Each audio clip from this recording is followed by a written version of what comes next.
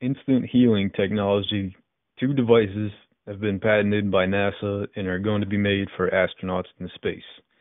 International Space Station residents are far from hospitals. Some advanced medical technology is needed up there, especially since the human body reacts differently in space, like how muscle degenerates quickly there. NASA is looking out for the crew with their new regenerator device and pain reliever device. NASA and Grok Technologies are teaming up to develop the two handheld devices, the BioReplicates and the Psionic. Using both these gadgets together could treat the pain externally with the same effect as a painkiller would have, as well as instantly heal minor wounds. The patents are a legit partnership as part of the technology transfer program, and the deal is signed for novel biotechnology devices. Science. More about these Star Trek-like devices are available at thevoltreport.com. This is the February 17th, 2014 Volt Report.